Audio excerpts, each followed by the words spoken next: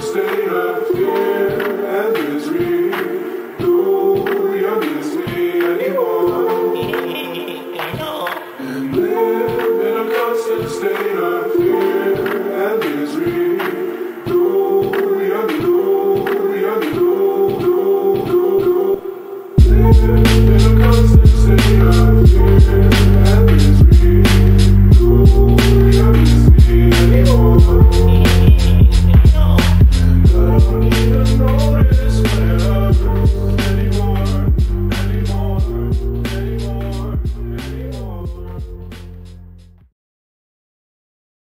What's up, punks? It's Shinobi, and this is Block Digest episode 200 at block height 606,204 on December 1st.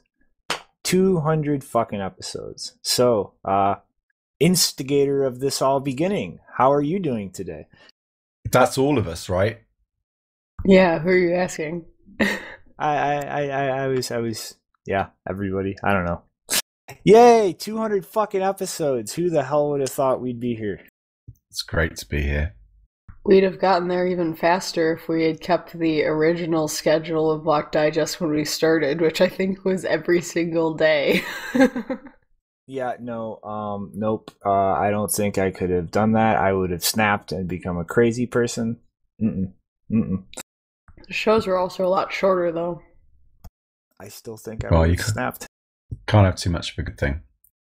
Mm-hmm. So, guess, yeah, who else is with us? Who's with us today? Meow. All right. No, they're not there. Damn it. Yeah, it's like, it's me, Chris, Janine today. It sucks that Nopara and Rick aren't here, but it's fucking awesome to have you here for this again, Chris. You're gonna be pulled back into this one way or another, you son of a bitch. Pull me. So yeah, I guess, all fun things and landmark episode numbers aside, think today's going to start off with a really heady topic that I think there's going to be a decent amount of disagreements over. So, I don't know, Janine, you want to give us the breakdown so we can start arguing after that? Yeah, so the number one thing that everyone's been talking about over the past 2 days is the announcement that Virgil Griffith, who, if anyone doesn't know, we've briefly talked about him a few times on Block Digest, various things that he's done or alleged to have done and said. And if anyone doesn't know, he is or was, I'm not sure about the current status, to be honest, but he was the head of special projects at the Ethereum Foundation. So I believe that would be a relatively high, management position within the organization. And I don't have the episodes noted when we last talked about him, but it was pretty recent. It was like over the summer, fall, where I mentioned that he had made a statement to CoinDesk about basically wanting to seek funding from Saudi Arabia, and that would be, or Saudi Arabian government specifically, and that would be awesome if they invested $1 trillion. Well, turns out that he's gone to a few other rather dangerous countries in the last year because basically a few days ago, I think it was either the 20th or the 27th. I believe it was announced on the 29th. But basically it was announced by the U.S. Justice Department that he was arrested at Los Angeles airport. And the reason is that he's been charged with it's a count of conspiracy, but the conspiracy is that he allegedly intended to he not only broke a travel ban that is supposedly in place under the Trump administration for Americans going to North Korea, but he because he gave a technical presentation, the U.S. government believes that constitutes providing technical knowledge or tools or whatever advice to a foreign power that is on a sanctions list. So that's strike number 2. And I don't think I don't think it's illegal to seek to revoke your U.S. citizenship or seek citizenship elsewhere, but that's also mentioned in the indictment, and even if that's not a criminal offense, the U.S. doesn't like losing its own citizens. But yeah, I can go into more specifics about it. Just a second. You guys can chat about it briefly, and I'll switch to the indictment page. Mm-hmm. I mean, like, I think I'm going to be taking probably a pretty nuanced, complicated stance on this topic. So, like, first, I just want to say from a moral or an ethical perspective, what he did is completely indefensible, like point blank. But I am very worried about how this goes forward procedurally and exactly what actions of his are used to press charges, and if he's convicted, actually secure that conviction. Because despite all the specifics of this, the basis on which that happens could set very chilling precedents for just writing or distributing code or explaining things technically in this space. And I think that's something like people need to really consider and not just dismiss out of hand as, oh, he was helping a nutcake dictator. Yeah, Go ahead. The talk that he gave in North Korea was actually called Blockchain and Peace, believe it or not. Huh, I didn't know that actually. All I've seen are the meme slides going around, like how to avoid sanctions. Yeah, I can't remember where. I think it's actually mentioned in the indictment. I read the whole thing, and I think they actually mentioned that the title was Blockchain and Peace, or Blockchains and Peace. I'll check that right now. It is, I just checked. Yeah, so specifically, he's been charged with conspiracy to violate the International Emergency Economic Powers Act. And according to this, so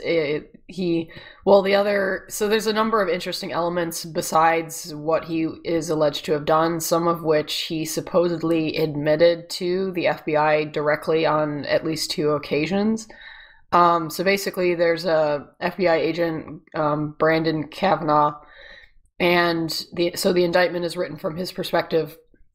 And he says that basically within the last year, I think it was April of this year, there was a blockchain and cryptocurrency conference in North Korea, and there's an organization, I think it's like Friends of Korea or something. Let me look. There should be a document.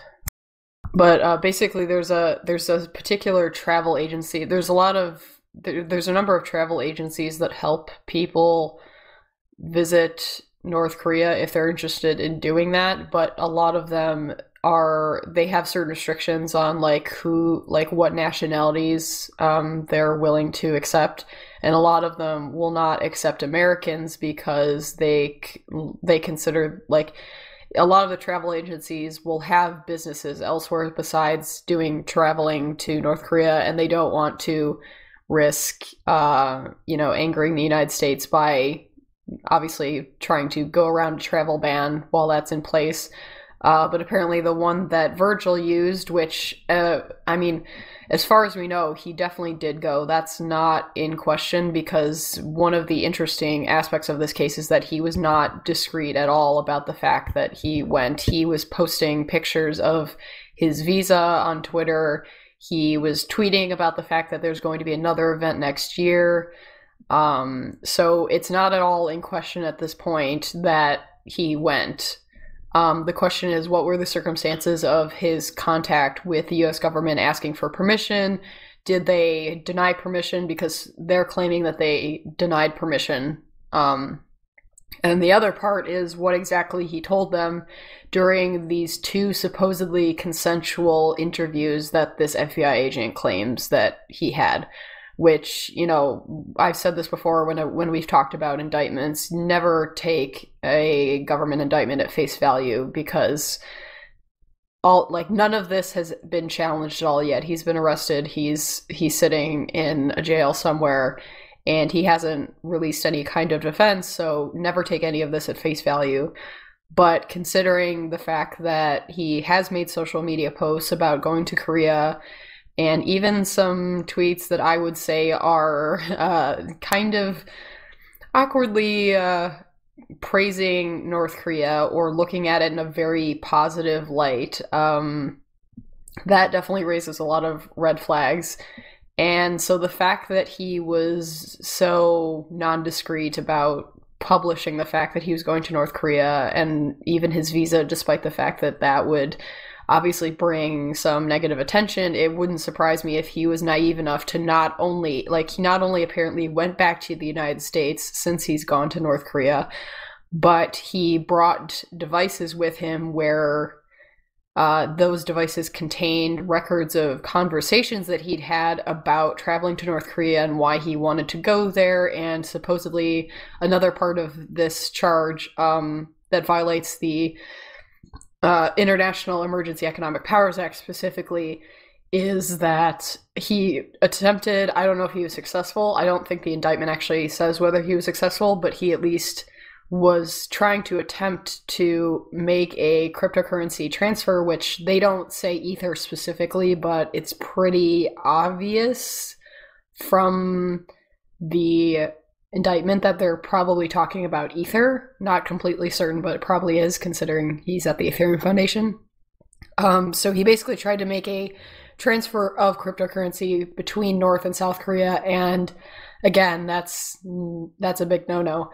And so all of these records of conversations were apparently on the device that they seized. Now, of course, we know that there's been incidents in the past of people's devices being seized, and then the record of conversations is manipulated in the government's favor because they have the tools to do that. So who knows? But it just sounds like, based on the indictment, that he was extremely naive and went back to the United States with his devices that could potentially be of interest and compromised or accessed by the government. And if it's true that he participated in a consensual interview twice with the FBI, I don't know, when they say consensual interview, I assume that means he knows he's talking to an FBI person or at least a government person. I'm assuming that's not an undercover, like you think that this person is your friend or someone you just met. I assume that consensual means that he knew it was an FBI or government person. But yeah, it just seems like this whole case is full of naivete because, like, I don't know. I would be very surprised if he thought that he could just go to North Korea and not attract any attention and there would be no issues, especially if he specifically asked for permission to go and then was denied it. Like, I don't see... I would be surprised if he didn't anticipate something like this happening, because this industry is getting a lot of regulatory attention. The idea that someone who's working at the Ethereum Foundation, which is already in kind of a contentious role within Ethereum, the idea that that kind of person would not be of interest, especially if they're talking about going to North Korea. And one of the other things people keep saying is, oh, he could have gone there to, teach North Korean dissidents. It's like, guys, the kinds of people who, first of all, the kinds of people who get allowed into North Korea, they get vetted. They get vetted by the government there. If you're going to a conference there, that is all getting vetted. What you're able to talk about is extremely restricted. And the people who are allowed to attend these kinds of conferences is extremely restricted. Like, you're basically just talking to the upper class of North Korea who has, some degree of freedom and power compared to 99% of the population. You're not going to be finding dissidents at these conferences, or at least you're not going to be found out and out. Maybe some in the government that want to do that, but this is not a circumstance where you would be in a position to help anyone there, because it's just not that kind of place. Like, there's people like starving because of how strictly controlled everything is, and it's just not going to happen. So there's no way that if he had those intentions, again, it's naivete, that there's no way that would have been possible. And there's another claim that because supposedly he one of the topics he discussed specifically, don't know if he actually used these exact words, or maybe it was implied. We'll have to find that out too. But the government alleges that he was discussing how to evade sanctions and things like that. And that there's a specific paragraph, I think, actually, where they mention that he was specifically told by the organizers of the conference to talk about that. Which, I mean, again, if I was someone who, I would never do this, but if I was someone who was going to a conference like this, I would know going in that I would be in an extremely dangerous and restricted situation where these people can tell me what to say, tell me what not to say, and, you know, I have to go in knowing that they could tell me to say stuff that might anger other governments in the world, especially the US government. So it should not be surprising to him that they would not only be interested in this, but that they would ask about it, and that he would be under pressure to talk about it. Because if they ask you to talk about something, you're going to talk about it, or you're going to piss them off. So again, he seems like a very naive person. Whether the naivete justifies 20 years in prison, I don't think so. But we have to see the circumstances of the case from both sides, and we haven't gotten that yet. This is just an indictment, but yeah, that's some of the details of the case. See, like, the one thing I'm worried about here is just precedent setting. You know, like Peter Todd, in response to this, brought up the ISIS shooter in California a couple years ago, who the FBI tried stonewalling Apple over to get them to unlock his phone, where we found out later that literally the phone was unlocked and didn't even have a pin set when they got it off of the shooter, and they accidentally locked it and made that whole public push about that. Like, I'm worried you see this get taken in that direction, and all of a sudden scary precedents get set. Like, you know, it's, by the looks of it, he probably did go there to help the North Korean government do idiotic things he should not have been helping them do. But that's irrelevant if the precedent that gets set is like, oh, you just talked about something and the wrong person heard you. Or, you know, like this Ethereum transaction. Like, what if, like, I just try to send Bitcoin to somebody and somebody swaps an address out and I wind up sending to somebody in Iran, even though that's not what I was intending to do? Like, I'm very worried about this creating a precedent where all of a sudden things like that become very viable ways to go after people in this space legally. Should we go over Vitalik's response on Twitter, or? Yeah, I think we should. Well, we can Shani, mention. What were you going to say? I was just going to. I was just going to mention that the Ethereum Foundation actually did respond. I think they responded to Vice Media or something, and it's kind of related to actually Vitalik, because they claim that they did not support. I'm actually going to go find it, so very quickly you can chat again. Right. So, making yourself unpopular with the empire is not a good idea. And I think it's safe to say that Virgil Griffith, if you do take a look into his history, may have had reasons in the past to have caused some upset in the empire of the day.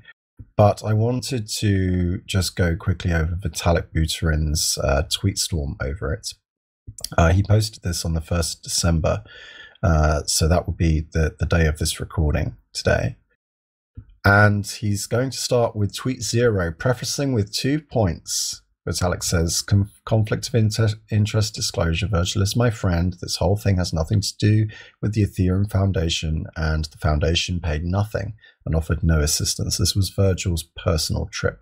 And he quotes one of Virgil's tweets saying just that on the 18th of January. He goes on to say, Vitalik, geopolitical open-mindedness is a virtue. It's admirable. To go to a group of people that one has been trained since childhood to believe is a maximum evil enemy and hear out what they have to say. The world would be better if more people on all sides did that. He carries on, and in fact, this virtue of his has paid off in multiple other contexts, improving relations with Ethereum Classic, Hyperledger, and others.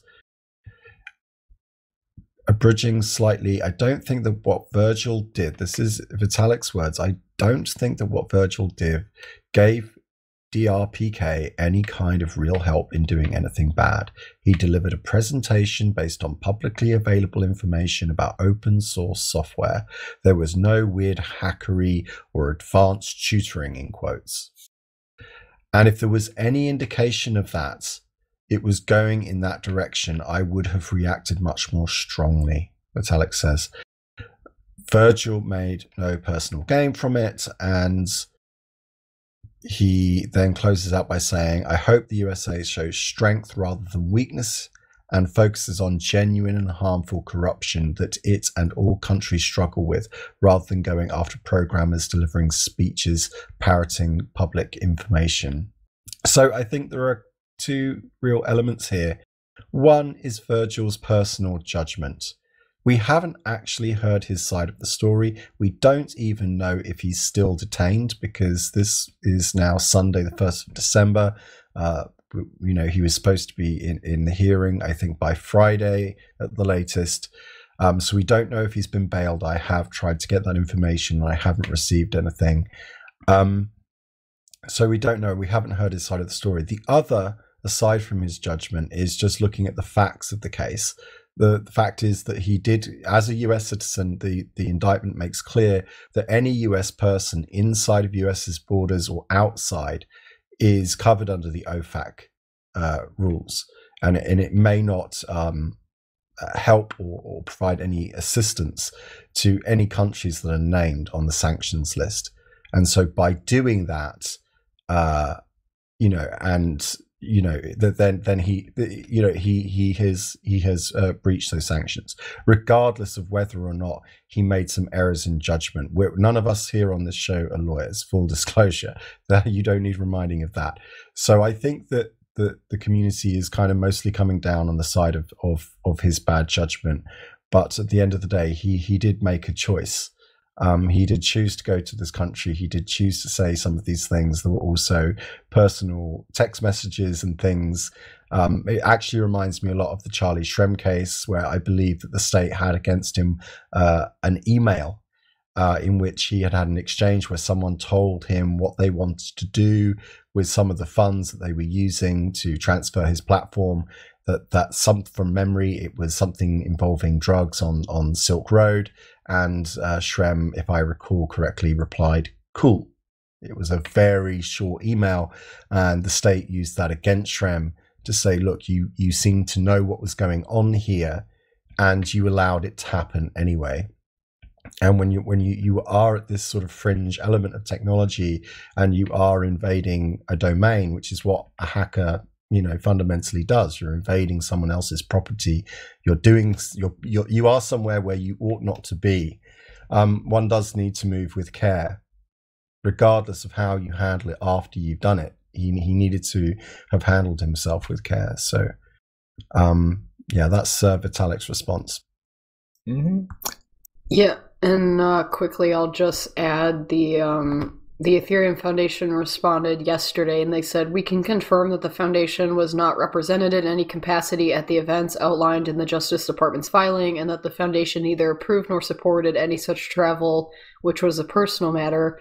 We are continuing to monitor the situation as it develops. Now, I don't remember exactly what Vitalik's position is explicitly in the Ethereum Foundation. Is he president or something?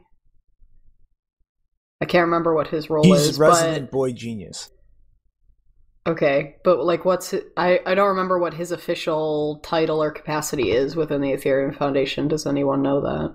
But the point I want to make is that he's involved with Ethereum at a very high level.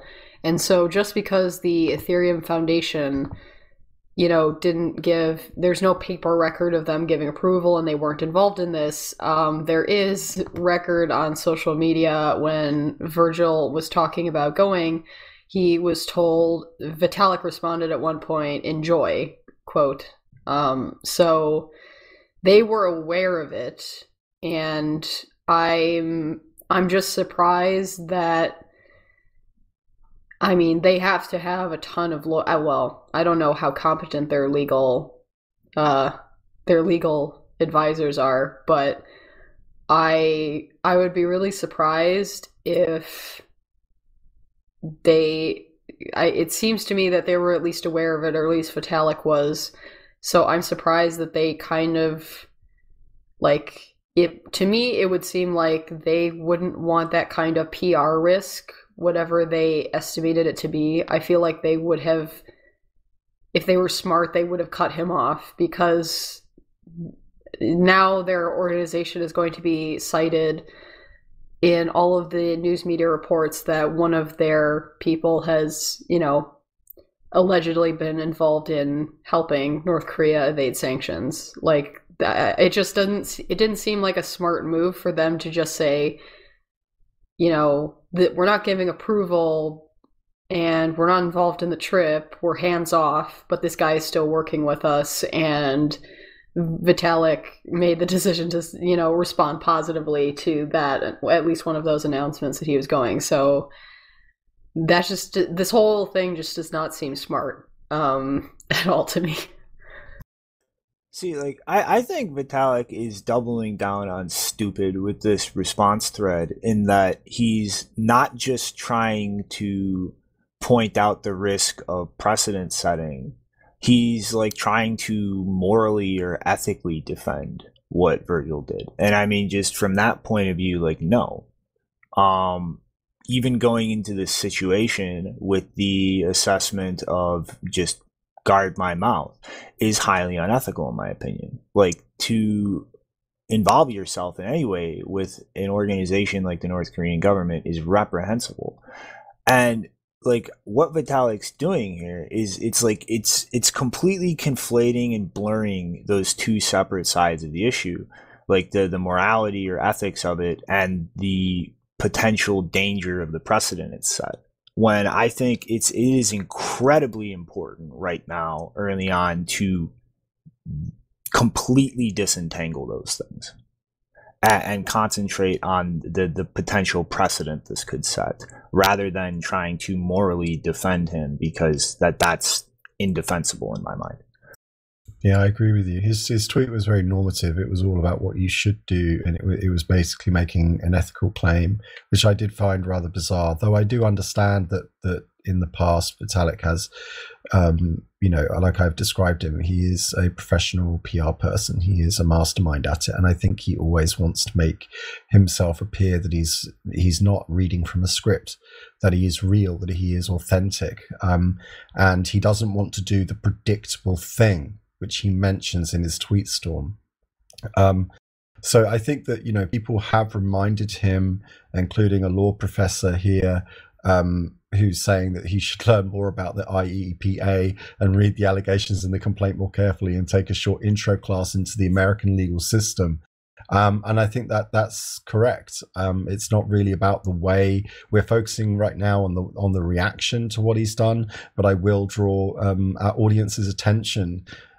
Please go see Virgil's Wikipedia page. He has a Wikipedia page that does mention, under the heading Computer Career, that on the 14th of August 2007 that he released a software utility called Wikiscanner that tracks Wikipedia article edits from unregistered accounts back to their originating IP address and identified the corporations and organizations to which they belonged.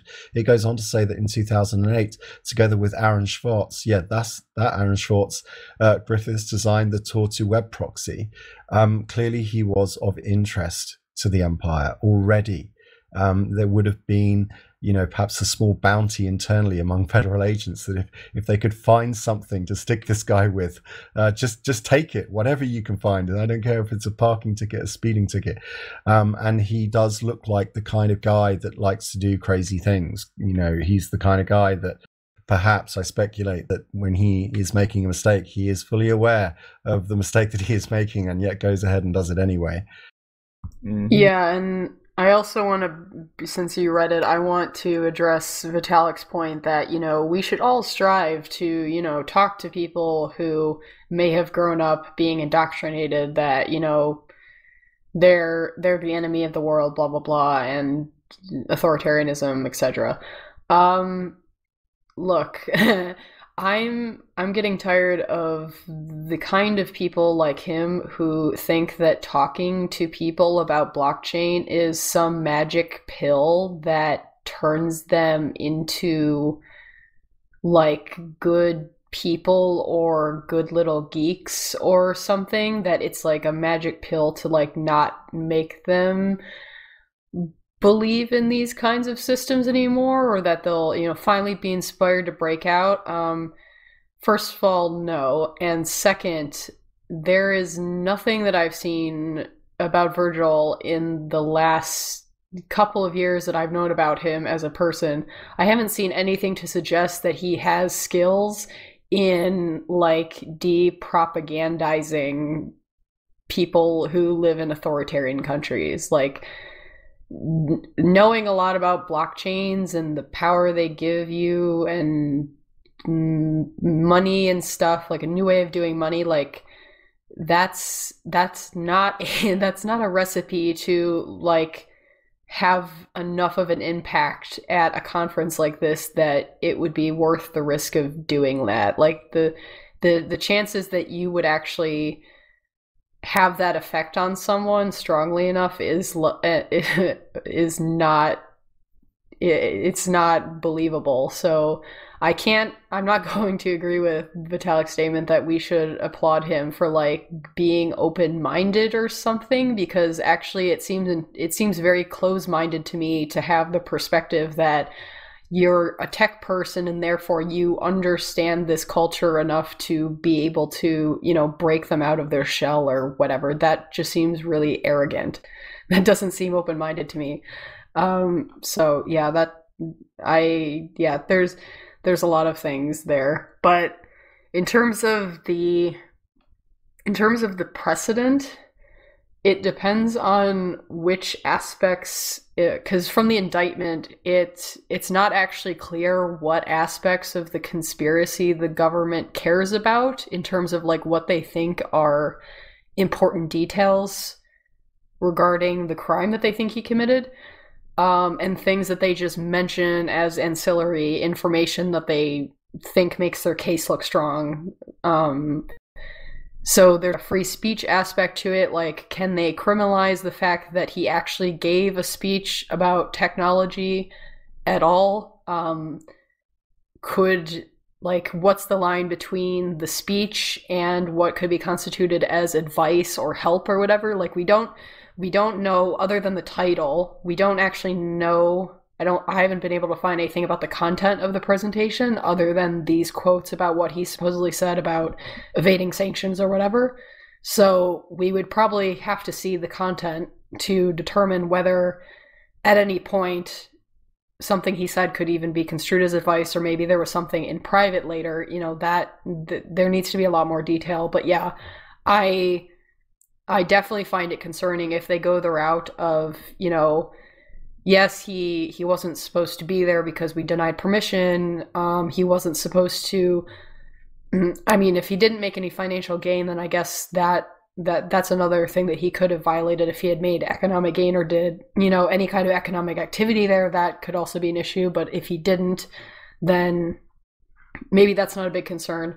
But if they're going to focus on the part where he gave technical expertise that couldn't have been accessed elsewhere, and that was influential enough to, enable them to evade sanctions using this technology, that would be a bad precedent, because I don't know how strongly they would apply that to other people who are giving talks in not sanctioned countries, but that would definitely not be a good road to go down, where people who give talks, who may be speaking to broad audiences that they don't know, at the actual location.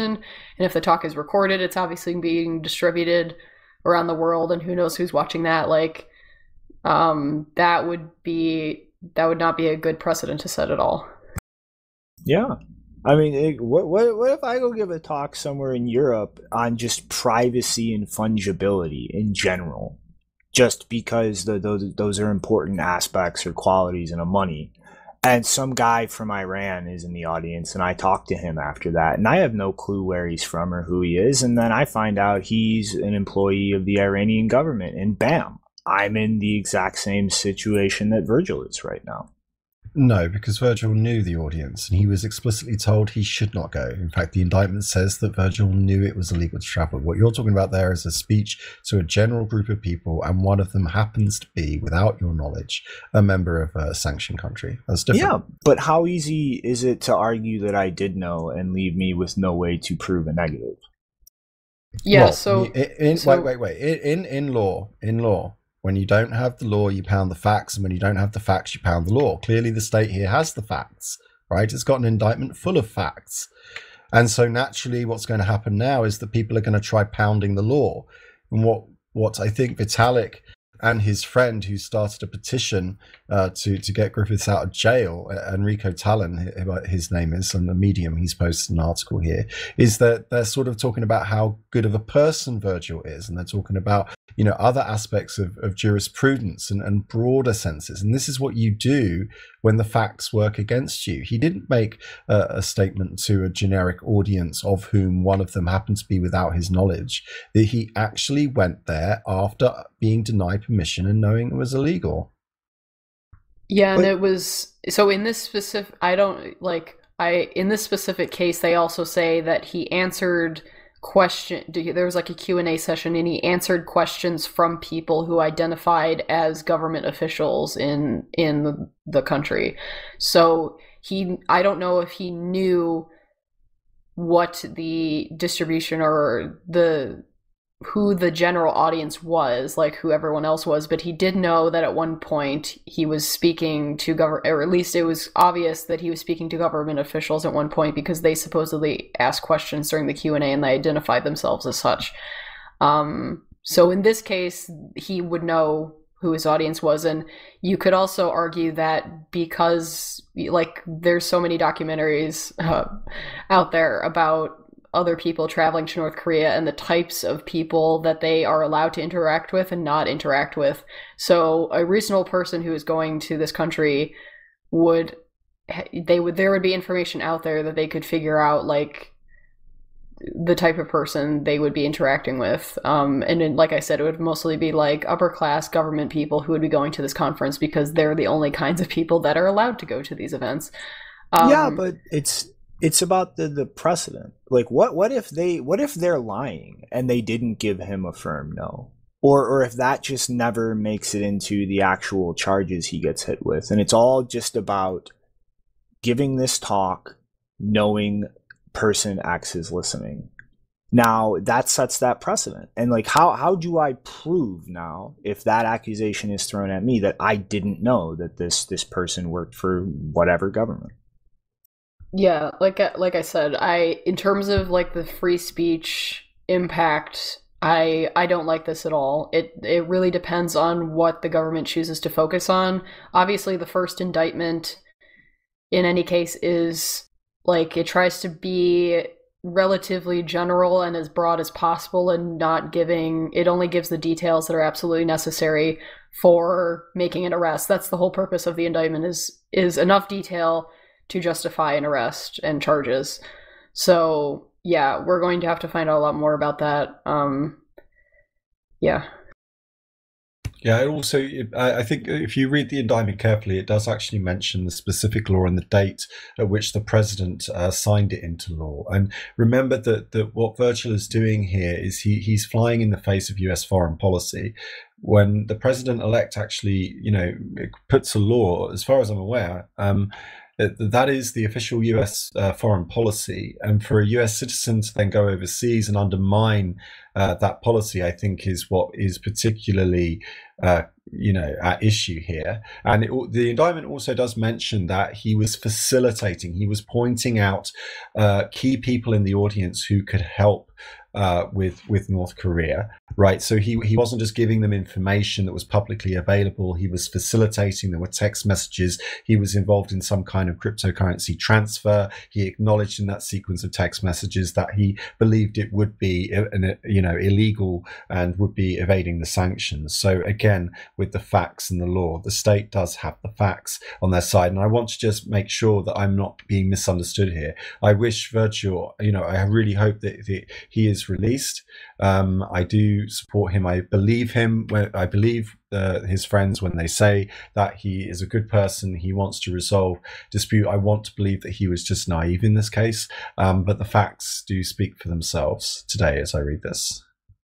I think the last aspect we haven't really talked about is the fact that they bring up the transfer of, it's pretty obviously Ethereum, because at one person they say they labeled it as Cryptocurrency One, and they say that he works at an organization that focuses on Cryptocurrency One, so that's very obviously Ether.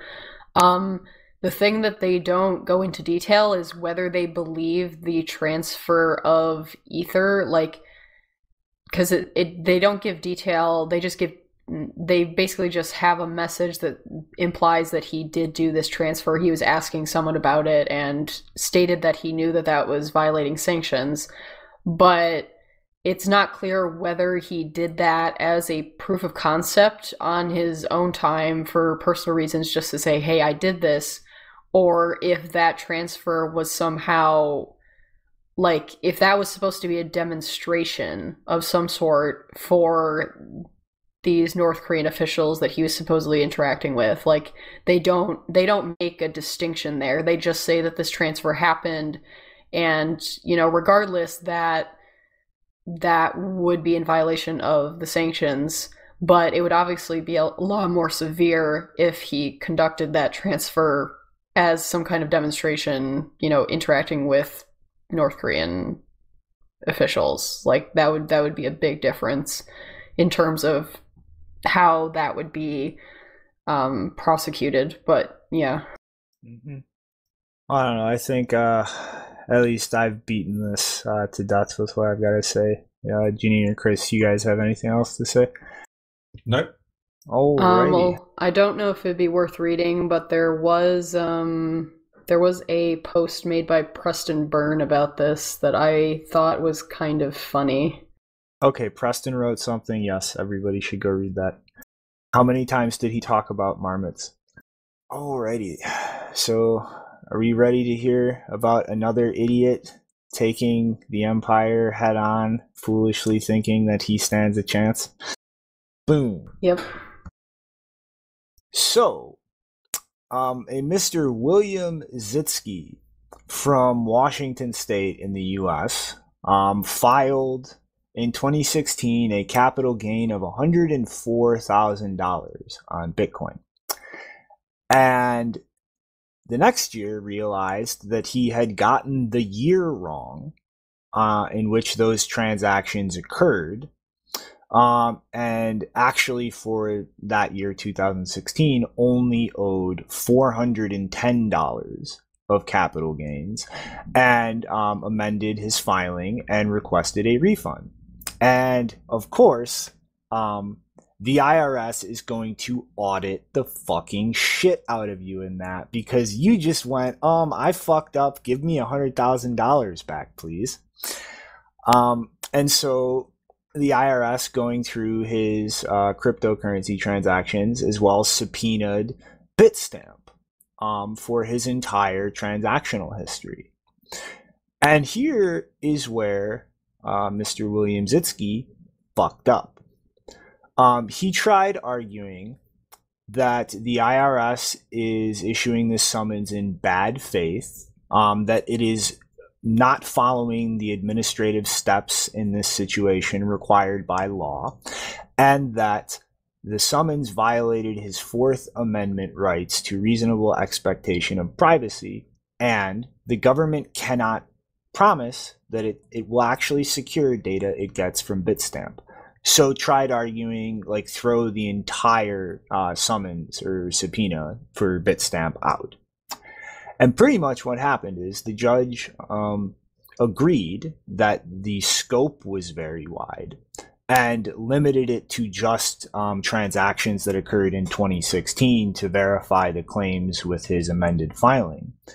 But he pretty much pointed to a 1976 U.S. Supreme Court ruling that a person lacks a reasonable expectation of privacy in a bank's records. And there was another case in 2017 that kind of offered a different precedent or ruling, but was mostly concerned with privacy and surveillance rather than a lawfully made, summons or subpoena for information in a lawful procedure. So, like, he should have never tried to push for anything more than limiting the records they get in the first place. And as far as the concern, the IRS cannot adequately secure the information, the judge verbatim said, this is, to put it bluntly, not a legal argument. And so really the kind of the thing I want to say at the end here is, well, when it comes to the empire's bureaucracy, as Mr. Chris likes to always put it, wants to mess with you, you be very tactical and thought out in what you actually try to do in response. Because this could have been very simple, limiting the scopes of the data collected, move on, and set a nice precedent. As opposed to now, he wound up with the best outcome he could have hoped for, but this is not going to be looked at kindly by this judge or other judges, especially if other people find themselves in similar situations going forward. Because rather than simply making a reasonable, from their perspective, request to limit the information to what they need, he tried making what a judge is going to see as a crazy, absurd argument. You can't trust the government. This is violating my constitutional rights. And that doesn't play so well when you try to actually respond in court. Yeah, I mean, the last thing the IRS wants to do is give away money. That they're definitely not going to respond to that kind of, like, or any part of the government's not going to respond well to that kind of request, because that shit rarely happens, people. Pay your taxes. Mm-hmm. Like he would, like, this guy was straight up living in fantasy land, thinking that he could go to the IRS with that amended filing and not have to divulge a lot of private information to verify it. Like, he was in fantasy land. Sounds like he had an accountant do it. Yeah, but I mean, it's like, you know what I mean? If you go to the government and go, I fucked up, you owe me $100,000 back, you're going to have to cough up proof of that. They're not just going to take you at your word. Here you go. Here's the check, buddy. But it's also to do with the dates as well. So presumably he still would have to give them some money back, because all he did was move it out of one tax year into the other. So I don't know what his net gain would be. I don't know if the figure that's been quoted in the story is his net gain. I think based on, like, the framing of it, it seems like that's just the amount he owes gains on, and not the actual payment amount, maybe. But, like, either way, like, you're talking $100,000 versus $400, regardless of that's what you're paying in taxes or owe a percentage of taxes on. And to come back to the IRS, like, wait, give me my money back. Like, you're going to have to let them probe you up the fucking rectum and verify everything if you expect to get money out of them. Yeah. But yeah, this guy is a goof, and yeah, don't be a goof if the IRS starts knocking on your door. Think things through. Alrighty, so next up, There was a keynote address at the annual BPI 2019 conference by Deputy Secretary, I think Justin Muzinich, not Secretary Munchin, but it was kind of a 3-point, I guess you could say, roadmap roughly of the Treasury looking at long-term economic issues and how they want to handle them. And one of those issues was specifically cryptocurrencies. Now, he kind of broke the keynote up into 3 points, and I'm going to buzz through the first two rather quickly. But in the first point, he mostly just went through tax reforms and the tax cuts that were pushed through under the Trump administration under the auspices of just trying to stimulate economic growth and lower the unemployment rate. And he's saying that's been a great success.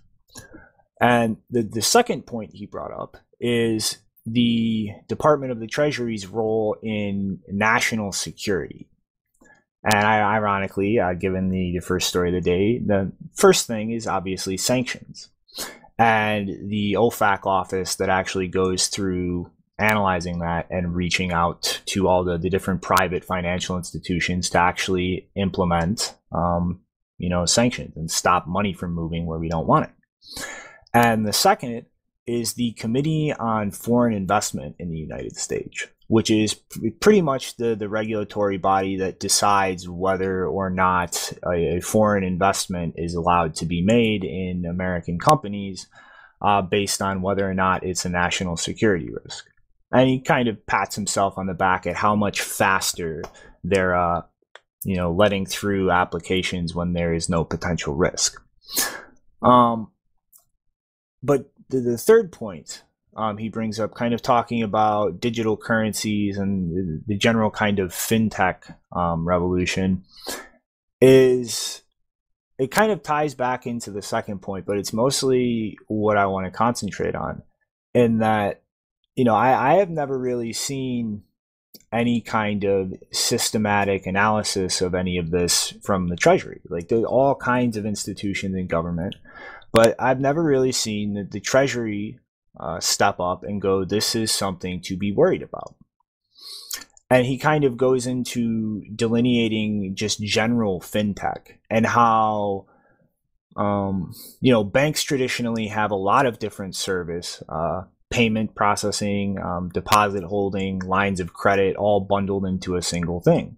And even ignoring cryptocurrencies, where we're seeing this trend of those things unbundling.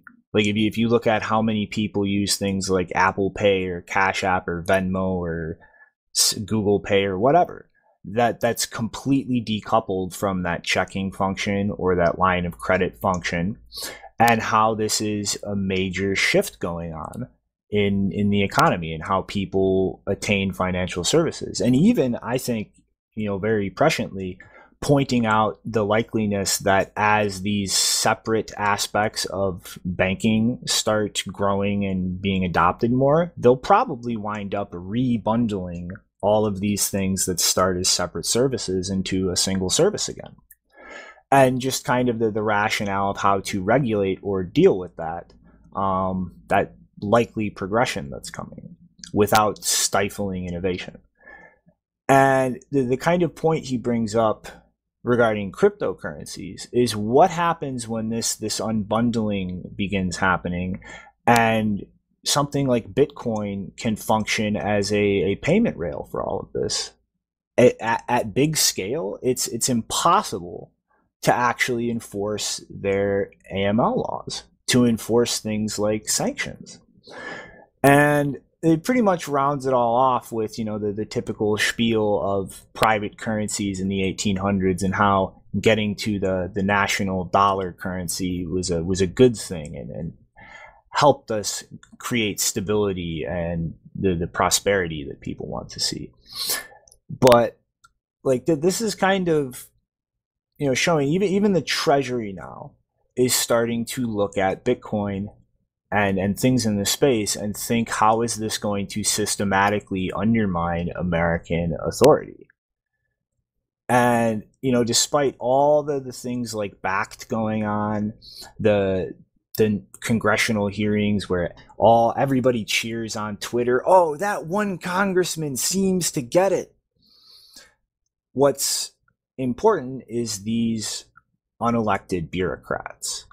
And I see a big kind of change in the way the wind's blowing there. And that's something that we need to really think about long term. All right, well, Chris has nothing to say. Janine, what about you? I also have nothing to say, but I will have something to say. Alrighty, then next up, one more thing before I pass it to you. So, some really interesting stuff is going on in the state of Georgia. So I completely forget his name, but one of the old senile Georgian senators is retiring at the end of this year for health reasons. And the governor of Georgia, the authority to appoint an interim senator until the next election, is purportedly planning to appoint Kelly Loeffler, the CEO of Backed, to fill this Senate seat until 2020. Oh, God. And what's even more interesting is that she's getting dragged into what looks like a huge political fight between Trump and his supporters in the Republican Party and the governor and a discordant breakoff group. Trump has a candidate that he wants appointed to this seat. Doug Collins, I think is his name. And the governor is, at this point, I think a week ago, directly ignoring Trump's personal calls, attempting to get Collins appointed to this seat. And now these rumors are leaking that he's going to appoint Loeffler. So, we might honestly wind up with the CEO of a Bitcoin company sitting in Congress for a little bit. And that's happening in complete defiance of President Trump's wish over who's appointed to fill this seat. And to be a little more specific, he wants this Collins person appointed because Collins is very strongly against the impeachment going on right now. So if Loeffler actually fills this seat, this is going to cause major waves because every Republican trying to just stop the impeachment and deal with it is going to have their apparently desired strategy completely interrupted. Oh, great. That's just, we need to bring Bitcoin into the mix of the presidential impeachment. Impeachment. Oh my God. I just remembered because when you first mentioned Georgia, I was like, were you talking about Georgia, the country, or did you mean Georgia, the U.S. state? And then I realized U.S. state. But Georgia is famous for peaches. Impeachment. That would be funny. If Georgia ends up being involved in that, that's going to be very memeable. This is the best timeline. All right, though. I guess... Impeached by Georgia. I guess so you want to take us into the two updates on what's going on with Julian? Yeah, so the first, I split this up because it was kind of two things related to Assange, but not related in terms of the events. So first of all, there was an event, kind of a rally at Brandenburger Tor in Berlin on November 27th. There was a bunch of people who gave speeches there, including Nils Melzer from the UN, John Shipton, Assange's father, and then a few German politicians or party leaders, participants and things like that. And the event was started by the unveiling of the Anything to Say sculpture, which I think has been around since at least 2015 or 2016. Possibly earlier, but it's basically a statue or a sculpture made of 3 statues of Chelsea Manning, Edward Snowden, and Julian Assange, and they're all standing on chairs, and there's a 4th chair that it's kind of an interactive sculpture where the idea is that you can show your support for them and, say a few words by standing on the fourth chair next to them. It's really cool, and it's been traveling around Europe for the past couple of years. I don't remember the last time it was in Berlin or Germany in general, but supposedly it's going to be there for at least another couple of days, I believe. So if you are in the area and want to check it out, you should do that. But basically, a bunch of people gave speeches, some of them actually standing on the sculpture, which is really cool. And one of those was Nils Melzer, and so I'm going to read just the beginning of his statement. So he said, for decades, political dissidents have been welcomed by the West with open arms because, and he delivered this in German, by the way, but he provided an English translation. For decades, political dissidents have been welcomed by the West with open arms because in their fight for human rights, they were persecuted by dictatorial regimes. Today, however, Western dissidents themselves are forced to seek asylum elsewhere, such as Edward Snowden in Russia or, until recently, Julian Assange at the Ecuadorian embassy in London. For the West itself has begun to persecute its own dissidents, to subject them to draconian punishments and political show trials, and to imprison them as dangerous terrorists in high-security prisons under conditions that can only be described as inhumane and degrading. Our governments feel threatened by Chelsea Manning, Edward Snowden, and Julian Assange because they are whistleblowers, journalists, and human rights activists who have provided solid evidence for abuse, corruption, and war crimes of the powerful, for which they are now being systemically defamed and persecuted. They are political dissidents of the West, and their persecution is today's witch hunt because they threaten the privileges of an unsupervised state power that has gone out of control. So that was just half of his statement. I think probably Rupley did a recording, but I haven't watched that. There is also on the same day there was an event at the German Bundestag, which is the parliament, and both of these events were held or organized by Die Linke. The one in the Bundestag was more formal, where it was actually a public hearing, and a lot of the same speakers were there, and you could sit in the audience and listen or watch on the live stream. And that was a really great event too. So if you haven't, probably I would recommend the Bundestag one because those statements were prepared in advance a lot of the time, and I think it was like 3 hours long, so there's a lot of content, but definitely recommend checking those out if you haven't seen them. I mean, I just don't even know what to say anymore every time you give an update on what's going on with him, because it's just so fucking insane.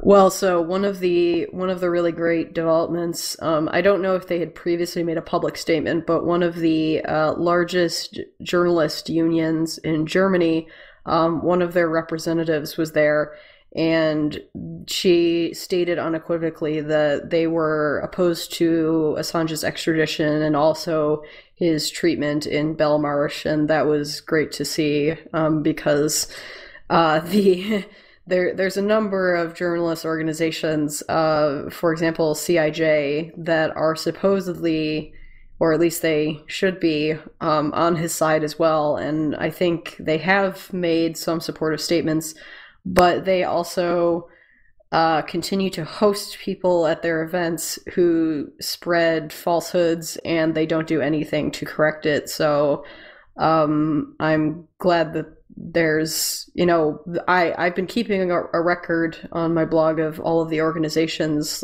journalists or otherwise, that have been making statements in support. And so there's been like dozens of them already. Again, I don't know about this specific union, whether they made a statement already, but it's good to see that there's still a lot of them coming forward and speaking out about this. Mm-hmm. Even just at an individual level, if it's not big organizations, like that shows something. Ah, man. All right, so are we ready for some happy news? I'm kind of really sad somebody couldn't be here for this. Well, wait, so there's a second update. Oh, okay. I didn't get to the second one.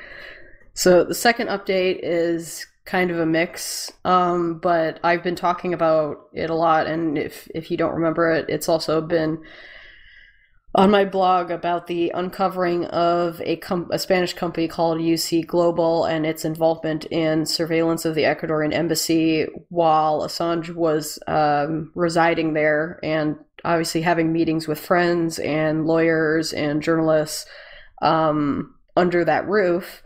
And to summarize, as it turns out, that company, UC Global, basically since at least 2015, they've had a direct relationship with the U.S. government, which was, according to the CEO, apparently it was established at a security convention in Las Vegas in 2015, which not completely certain, cross my fingers, but pretty good guess that it was either Black Hat or DEF CON. Wouldn't surprise me because those are both full of FBI people all the time. But basically, they've had a relationship with the CIA, and not only had a relationship with, but the CEO has personally been delivering hard drives of surveillance footage from the embassy to the United States on a regular basis. I don't know how long he's been doing that, but some of his employees have actually gone under witness protection, and they're going to be testifying in the case in Spain that has been opened up by Assange's legal team as a complaint against them. And they apparently, I'm not sure of the technical details, but the CIA also had direct access or some kind of access to, basically the CIA was getting a live stream of the footage from or at least audio. I don't know if it was video and audio, but they had access allegedly to that directly without needing the physical hard drives delivered. I assume the hard drives were more like the pictures and scans that they were doing of the visitors' devices, which is another, oh god, huge issue. So the news recently is that the NDR in Germany released a report about their spying, and it turns out the report, it mentions that some NDR journalists also visited Assange in the embassy, and so when they were going over this footage and the materials, they actually found evidence that their own journalists were also targeted while they visited. So that's a bit awkward.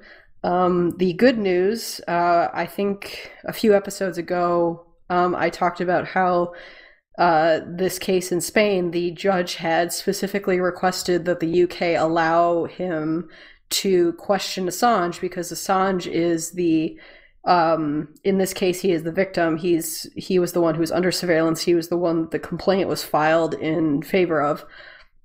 And so the judge requested that the UK allow him to be interviewed. And at first, the UK was like, not sure. Can you give us more information? And it wasn't a straight out no, but any kind of hesitancy or refusal is pretty unusual, because as he said, a lot of these types of requests are just granted automatically because it's an interview and he's a judge and this is a case that's relevant to him. There should be no reason to not grant it.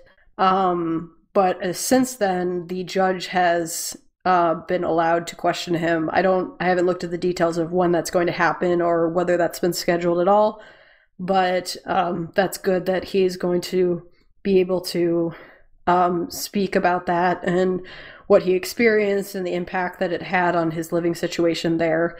And this is an extremely important case to be following with regards to the extradition case, even though it's in a separate country.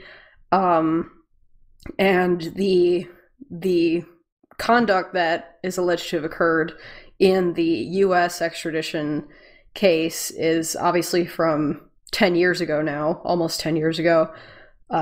Even though they're separated by 10 years, the fact that the case in the U.S. might have been built on basically material that was not obtained legally, because you were not only probably violating some kind of international and national laws by surveilling even Assange as a non-US person, But also, it was very obvious that U.S. persons, U.S. nationals or residents or whatever, were also included in the number of people that were surveilled at the embassy, including Glenn Greenwald and many others. So if that occurred, that's going to be a giant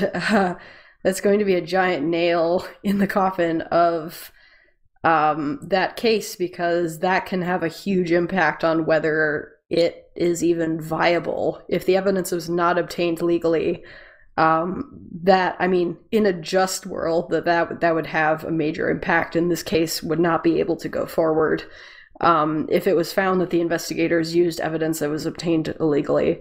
So, very important case, and I just wanted to bring that up again. Mm-hmm. I mean, it's like, yeah, I don't really see any other way to challenge the basis of this. So it just comes down to how blatantly are they willing to just stare at everybody and go, "Fuck you! The rules are different when we decide so." All right, though. Now, you guys want to get into some happy news? Yes. Maybe the happy news. So, sadly, Nopara cannot be here while we congratulate him on this. But ZK Snacks, the company behind Wasabi Wallet, just made their first raise of $337,000 for a 4.5% stake in the company to Cypherpunk Holdings, the same firm that recently invested $100,000 in Samurai for 1.5% equity. And so this is really fucking awesome for them, I think. Like, they've already been a pretty profitable business to the point of bringing in, I think last July, or this last July, they earned 14 Bitcoin just through mixing fees in that month alone. And so, like, this, I think, is going to be pretty awesome. It's going to give a little extra runway and budgets to start thinking through longer term things and doing research into new mix strategies or tools for post mix. And so this is really fucking awesome, I think. Like, it sucks he's not here to talk about this, but yeah, this is going to be fucking awesome. I expect good things coming out of this. So it might be too hopeful, but I mean, the primary good thing that I hope that happens out of this is that maybe Samurai and Wasabi stop fighting a little bit, just a little bit. Please, it's not going to happen. I still need to get that set of Shy 256s to continue yelling at both of them finished. But yeah, goody. I don't good think... on the moderation, mediation, whatever. But yeah, I don't think this is going to have any effect whatsoever on any of that, because there is no way either Samurai or Wasabi would take a deal like this with any kind of don't say things condition. Just not happening. I fully expect the shit flinging to continue. Well, I mean, it's not like I don't think either of them would have agreed to an actual, like, clause that says don't shit on each other, but I just, like, money does things in subtle ways, I don't think the incentive here will be powerful enough to stop the feud. Please. But I am glad that they made this raise. It's going to be a good thing going forward to have a little extra money to throw at non-maintenance things. And I mean, ultimately, like, mixing is going to be a very touch and go thing. The environment that it happens in terms of fees and what that leaves viable is going to change. And it's like you need to keep iterating and moving forward to adapt to that, because it's a matter of time until it happens. And, hopefully this raise takes them a good way down that road of preparing. Alrighty, so next up, this is kind of interesting. So Germany literally just passed a law that clarifies banks' ability to sell, buy, or custody Bitcoin or offer those services to their customers. And it even went further than the initial draft of the bill, which would have required banks to use third-party external custodians or split them off into a subsidiary. They can just self-custody things themselves.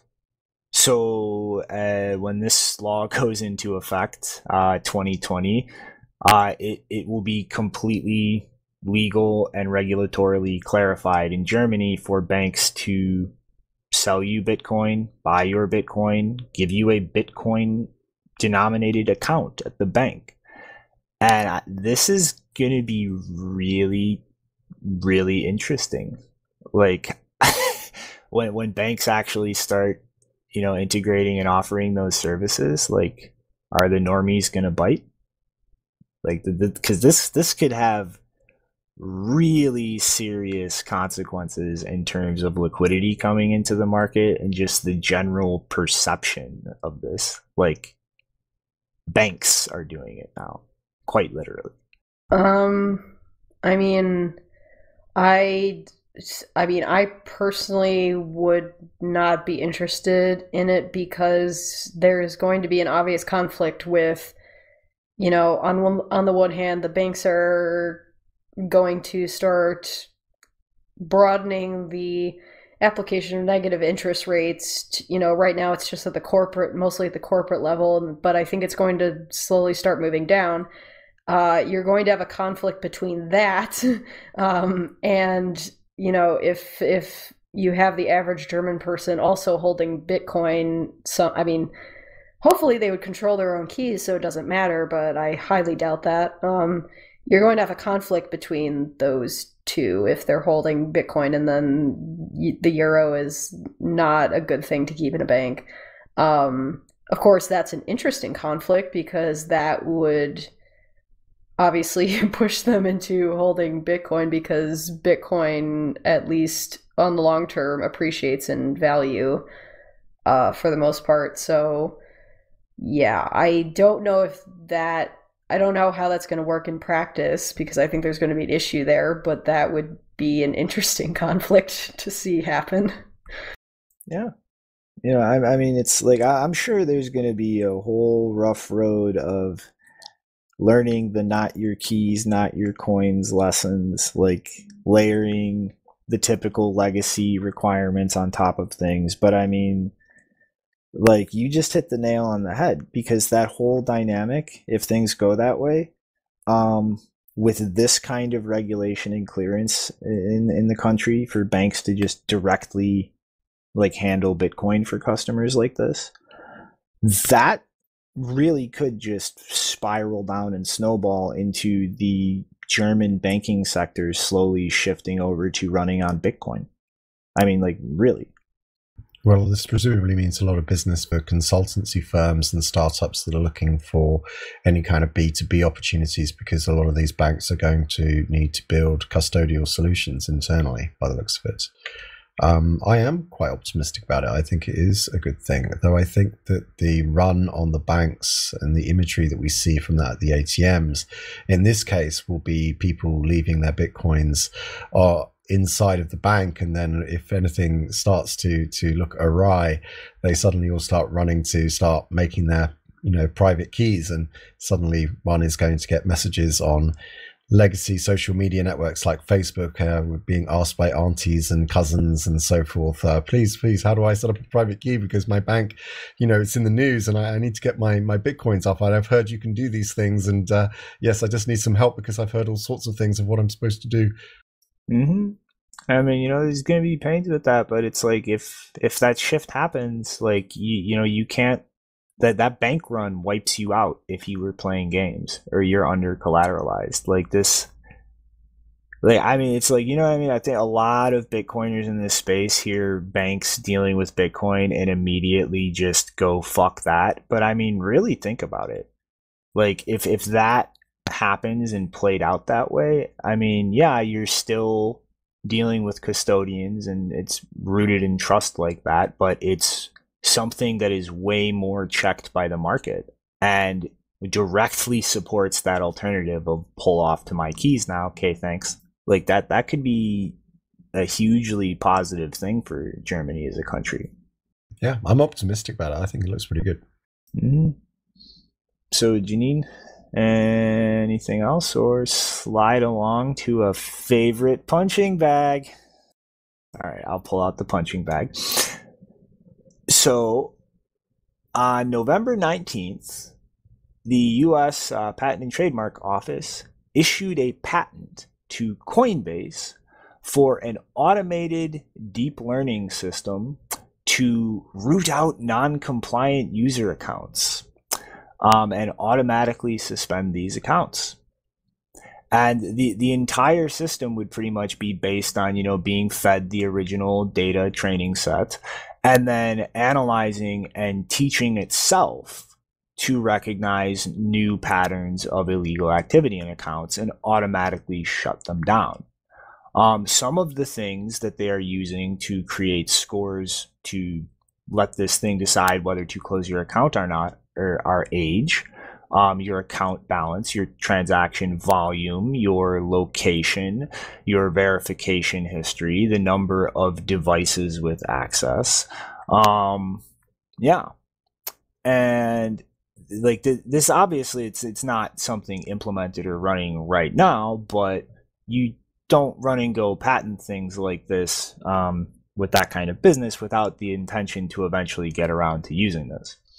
So honestly, I would love Coinbase to build and implement something like this and just watch it blow up and start pissing off their customer base left and right with false positives and account freezings, and for them to learn the lesson that all the big Silicon Valley tech giants have been learning over the last 10 years is AI is a meme, algorithms suck, and they fuck up constantly. So I would really love to see Coinbase roll this out and just start driving customers away in droves. It would be awesome. It sounds like a whole bunch of compliance officers going to have to learn how to code now. I was actually pretty bullish on the compliance officer. I was going to go long that shit 100x, but now I'm not so sure because it turns out that all those lawyers are going to be automated away. Mm-hmm. But I mean, like realistically though, I mean, like I see why a company like Coinbase would look into shit like this, like cut costs, more profit. But like these kinds of automated filter and like reaction systems are used by all the big fucking tech companies all over the place. And it's like you take one glance at it, it's false positives out the ass all day. Like, how on earth would you think you can maintain a, good customer experience with that? Well, I think that they're under pressure, aren't they? And they need to do something, and they perhaps cannot even afford. I mean, talk about cutting costs. I'm not sure those costs have been incurred yet. I think it's the anticipation of future costs, and a roadmap that includes acceptance among within the empire and among the mainstream. And they think that in order to do that, that they need to do their part in polishing up the reputation that the industry has. And they think that this AI will, on average, find bad actors more than it will find good actors, and they'll just deal with the false positives as they arise, and that it will probably be a safer bet for their capital to go in this direction with this investment than it would to speculate on some, law graduates and perhaps a couple of supervisory, lawyers overseeing them. I think they're just shitting their pants, realizing that we're still in the kiddie pool and the big boys are coming. I mean, like, imagine how many people a bank like HSBC has to employ to deal with customer service and complaints and making sure that these types of fuck-ups are dealt with immediately. You know what I mean? And they still fuck it up, and people fucking rant and rave and get pissed off all day long. Do you think Coinbase can really pull off funding that, even with like how much money they've been making the last like 8 years or whatever? Like, do you really think that they can profitably afford that? Unless an account is turning over tens of millions a week, they're not interested. It's not worth their time. They can leave that person indefinitely on hold and leave them in a queue on Zendesk for weeks and weeks. It makes no difference to them, because if that customer runs away, nothing happens. It's not even a rounding error on their business model. What they care about are the prime, customers. The fact that I think they even have a product called Prime. They're interested in the institutional investors. All of this legacy that Coinbase has, going all the way back to the Bitcoin Talk forum, is just part of its marketing strategy now. It's just part of its history, but it doesn't form any basis in their future. So Yeah. I have a funny thing to mention related to this. I think it was the last episode or the episode before that I mentioned as my final thought the tweet from Malware Tech, Marcus, about cryptocurrency exchange KYC being the TSA of finance, and I noticed that Haley Lennon, who is the regulatory counsel at Coinbase, actually responded to him and said, quote, "Struggle with this concept. I know very well how invasive KYC can feel to users, especially in the crypto space. This is why regulators and centralized exchanges requirements should focus on actually effective KYC measures, not KYC just to meet a rule / check a box," which is like great sentiment, but I don't see Coinbase, they're not going to, I don't see them loosening restrictions at this point. So if they're already terrible, I don't see them getting better from this point on. My first question, if they're going to be using AI in this stuff, is like, how do they actually determine what a good or bad actor is? Are they doing it just on the activity within the app or the trading activity or whatever, or are they also considering, like, are they doing it kind of preemptively based on the, personal information that the customer provides, and whether they consider anything about them to be a red flag, like the state that they live in, or maybe even down to the address. Like, there's probably tons of analysis software out there about, predicting someone's tendency towards criminality based on what part of a state or city they live in or whatever. I'm sure that exists. So, fun fact most people don't know is there are all kinds of houses on watch lists by local police departments just based on like random complaints for neighbors or bullshit that some cop assumed wildly wrong. Like, that shit happens. Yeah, so I'd be like, I have no optimism whatsoever about involving an AI in these kinds of decisions, because it's most of the time it's like it's a negative for the customer. They're going to be discriminated in some, it's going to be like the whole Apple credit situation. Someone is going to be discriminated against in some unusual way that makes sense to the algorithm, but upon actually looking closer at it is not fair, at least, according to, I don't know, whatever. KYC is not supposed to be about, just excluding people based on their address or whatever, just because it looks suspicious in some database or something, and there's, you can't link the actual person to that activity. That shouldn't be happening, but it probably will happen. So I'd be interested to know what kinds of data this thing is going to be looking at to determine whether someone is complying with their terms of service or not. All the shit you just went through, pretty much just profiling people. But, you need to learn to read between the lines, trying to make more effective KYC. They are clearly working on brain scanning devices that can 100% objectively find out whether you're going to do illegal stuff or not. And they'll add that to the procedure. Yeah, it's going to be fun. I mean, the bottom line is Like, I have never, ever since they had the rule that you can't use a passport as an ID, I have not been able to use Coinbase, and I find that extremely hilarious because Coinbase is all like, we're building open finance, we're revolutionizing finance. It's like your whole revolution doesn't even include a relatively normal documented person.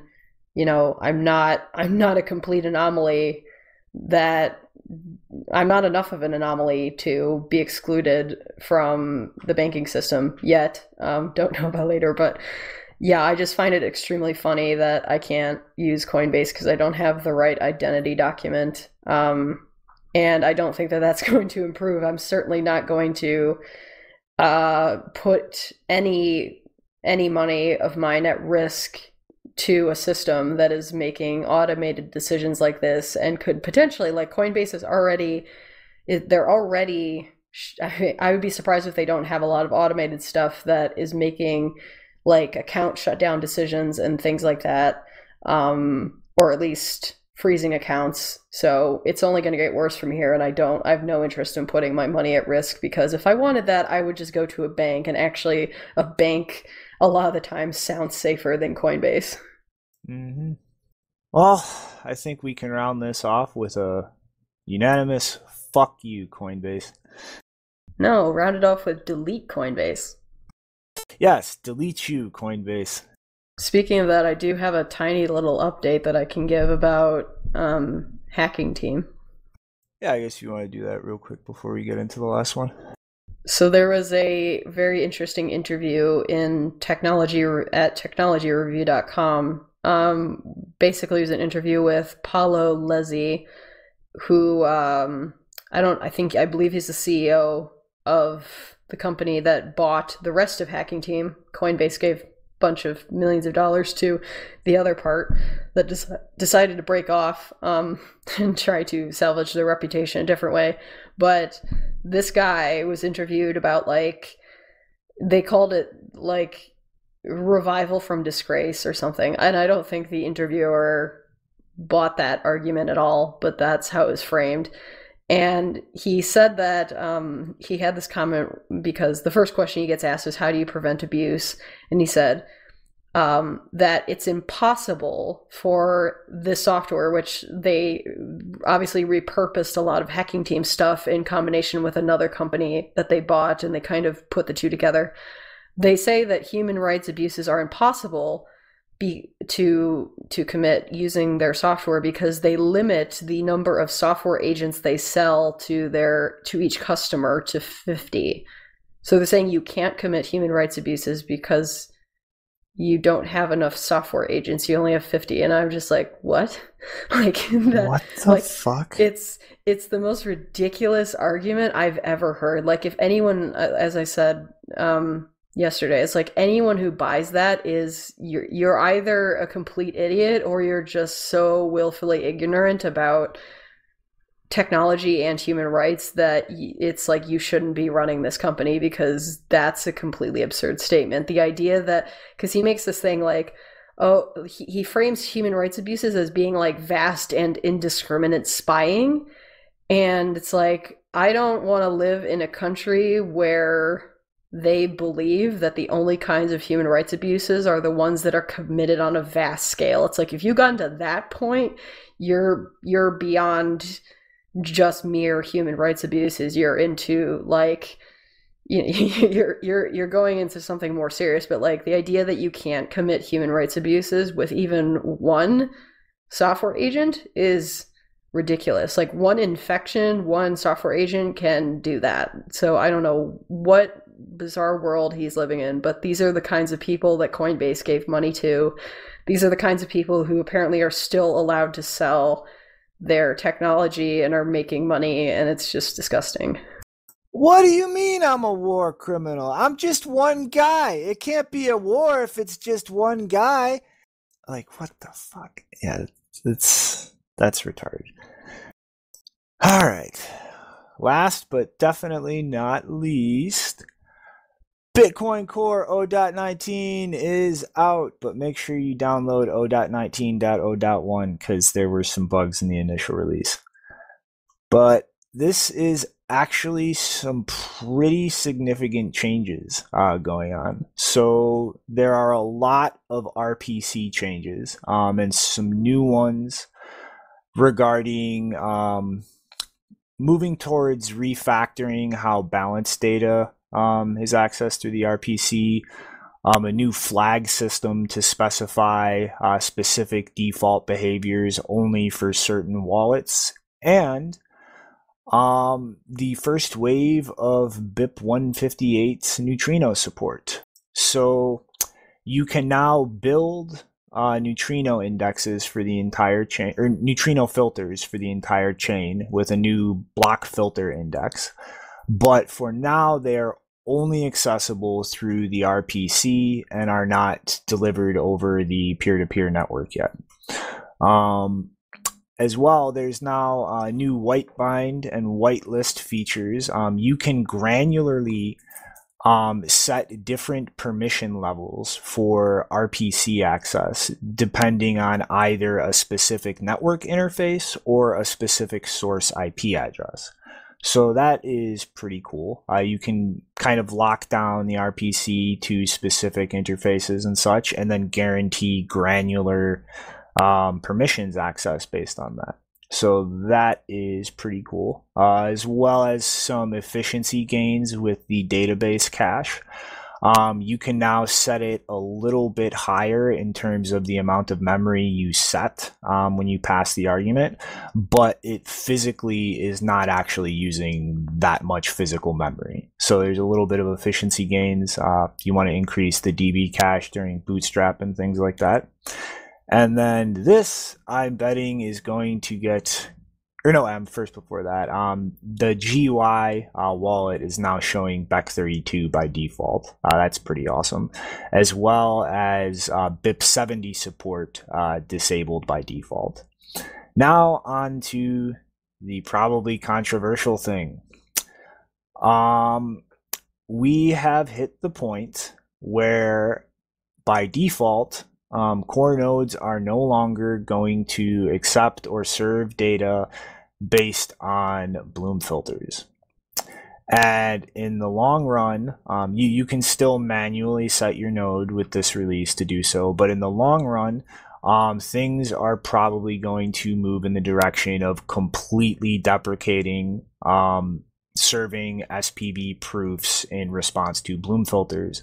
So in another release or two, that's just not going to be a service offered by up-to-date nodes. So people who use wallets based on that are either going to have to specifically ensure they can connect to their own node to support that, or start looking or working on projects to serve this data as a special service, because it's on the way out in Bitcoin Core. And as far as I'm concerned, good riddance. That type of wallet is not safe and is a very dangerous thing if a majority of people are just using SPV nodes like that, blindly following proof of work. So that is the real important notes for the new version of Core. You guys go update and find all the bugs so I can wait a month or two and make sure mine has none. Thanks, guys. You're welcome. So I guess, any opinions on the whole deprecating Bloom filter SPV support? Well, it hurts privacy, right? So I think it's a good idea. But other than that, I will be updating my client pretty shortly after the show. Sweet. You take the plunge first. No, I live for that shit. I mean, I think people should have at least a couple of nodes running. I'm a conservative paranoid lunatic who generally lags a version or two behind. I honestly don't even remember what version I'm running right now. All right, so that'll wrap it up for the day. And final thoughts. It seems like if you were a true concerned paranoid lunatic, you would know what version you're running. Maybe I'm lying to throw people off. Oh, I'm still on 0.18. But yeah. I guess been a really long episode today. I think we spent 45 minutes just talking about sanctions and Virgil. So what do we want to take it out on today, guys? Give me some good thoughts. Well, My final thought is pray for Virgil. Genuinely hope that he's going to be okay, and I look forward to news that he is going to be released on bail and we can actually have a sensible conversation about the law. Yeah, here. I can agree with that.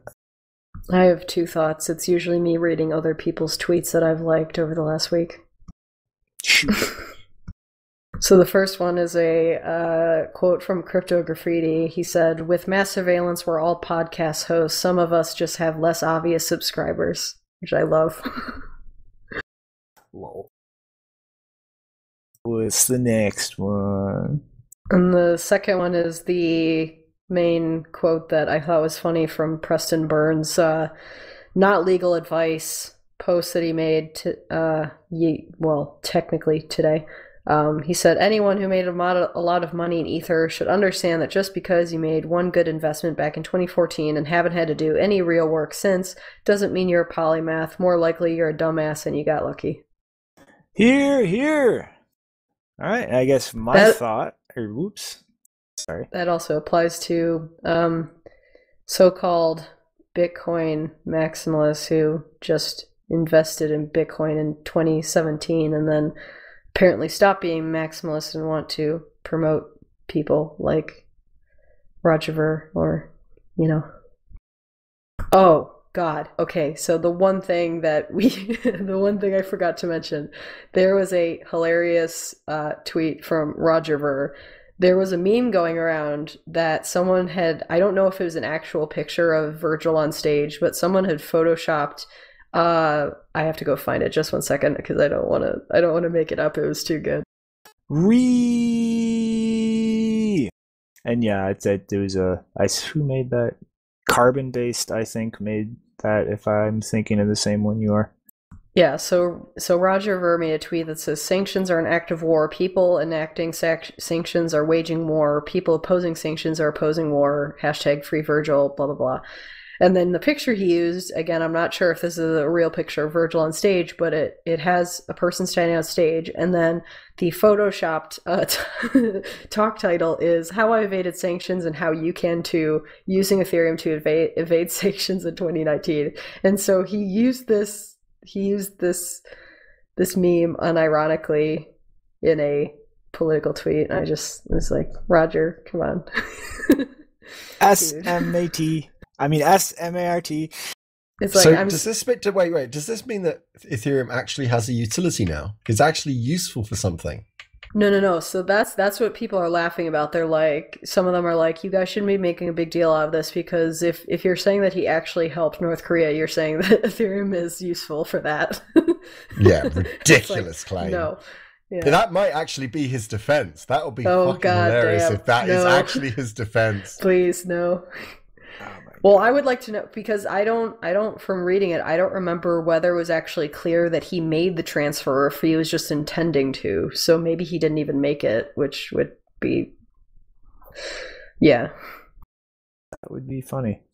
All right. So my final thought is going to be very serious and very cryptic. Within a matter of days, you will all be scrambling over each other to give me your Bitcoin. And on that confusing note, I guess this has been an awesome episode 200. Really glad you came on, Chris, and I hope everybody enjoys. Adios, punks. Pleasure to be here. See you guys. Better not be ransomware.